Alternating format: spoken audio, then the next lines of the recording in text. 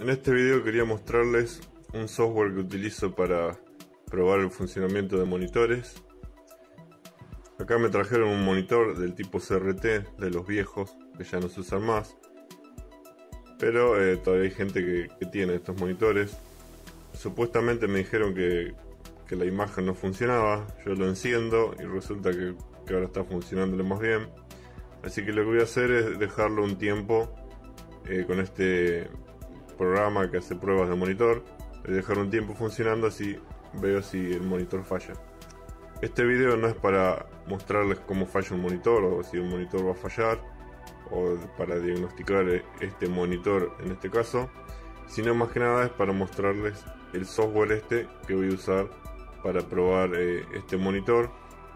El software se llama Chekmon. En este caso yo tengo la versión 1.1.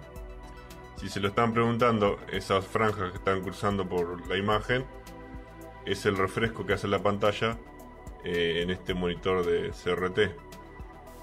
Los CRT, recuerden que son los monitores viejos, los de tubo. CRT es Cathodic Ray Tube, el tubo de rayos catódicos.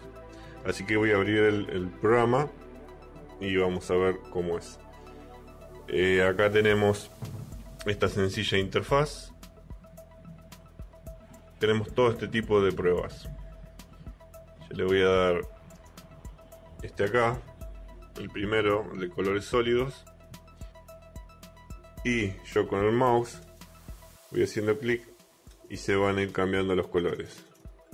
Si aprieto escape salgo y puedo elegir otro tipo de pruebas.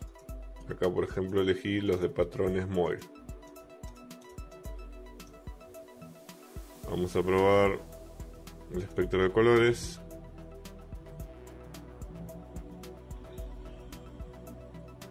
Aprieto escape y pruebo otro. Y este examen es el más estresante para el monitor porque está constantemente cambiando de color blanco y negro, que tienen un alto contraste entre sí. Así que yo lo voy a dejar un rato así a ver qué pasa. Y bueno, eso es todo en este corto video. Era para mostrarles ese programa para probar monitores.